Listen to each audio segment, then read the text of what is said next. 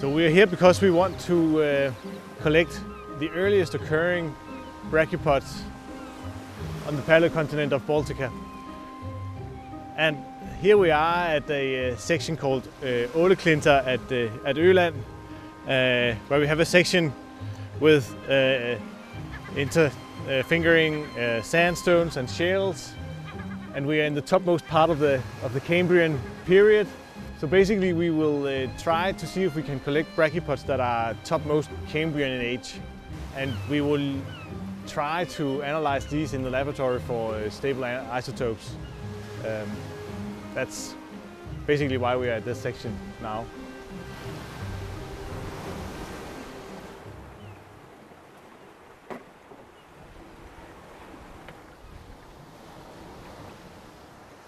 So what are we going to do in practice? Should we just look for brachiopods, or should we just check out something and then put it in a bag and then look for it in Copenhagen, for instance? We can do that first. Yeah. If we have more time, we can continue looking for brachiopods. So we try to sample the bed.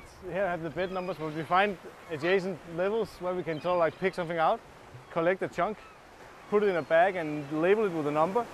And then if we have spare time, then we can start look for brachiopods. But for now we just sample the beds. So for instance, one could start up there with that. You can sort of like get it bed by bed basically, with the middle interval, and then I think that's the fastest way. And we don't know if we're lucky. If we have more time, we can just looking for brachiopods. Exactly.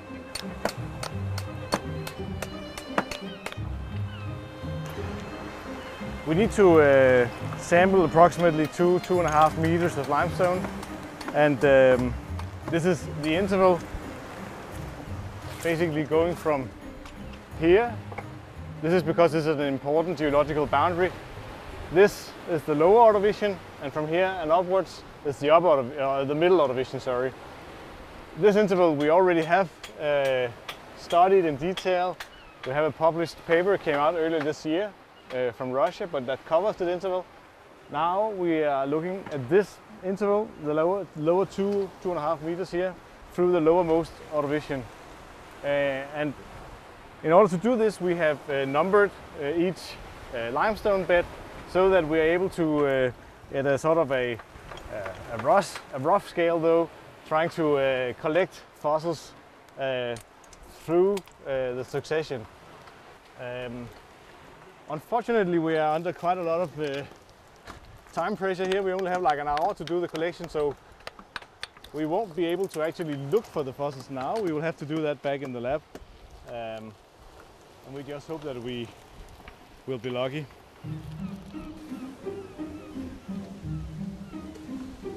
So there are some quite large fossils within this limestone. We've seen large cephalopods. I think you filmed that earlier. And here we have the tail of a so-called trilobite, Megistaspid trilobite. So this is basically the lower third of it. So the trilobite in itself will probably be something like this, about 10 centimeters long. But it's only the tail shield that is present here. Trilobites are often found in parts of it.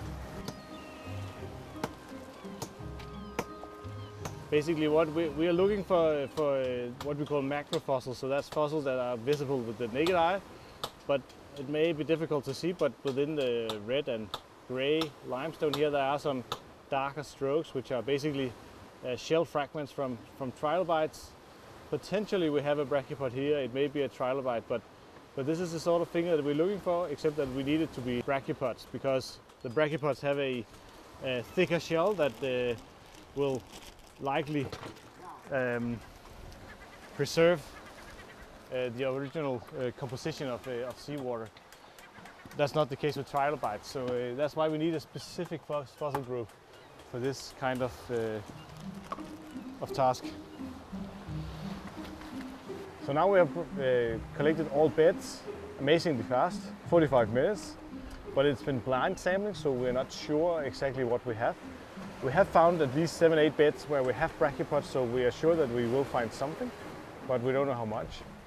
But as we are in a hurry, we have just collected all the beds, and so now we try to go through it in detail, spotting all fossils that we can see and then collecting the brachiopods There are examples if we look in on the rock wall here. For instance, there's this white dot. These are remains of crinoids. It's a fossil group of animals that were living on the seafloor. Here is a tail part or a mold of a tail part of a trilobite.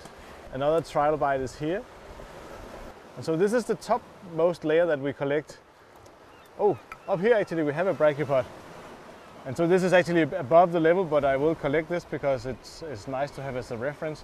It's very difficult to see. It's just the peak, or the umbo as it's called, of the ventral valve that is pointing towards us. But I'm pretty sure that once we get back in the lab, we will be able to excavate the rest of the fossil. So this is one specimen that I will bring with me.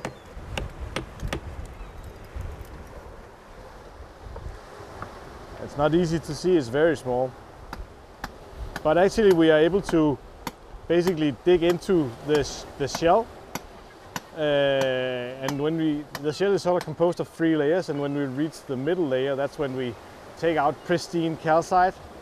And that's what will be analyzed for stable isotopes in Copenhagen, which eventually will give us some values that will tell us where we are in the stratigraphy, and also a relative indication of how cold or warm these limestones were when they were deposited, or rather how warm or cold the sea was when the limestone was deposited.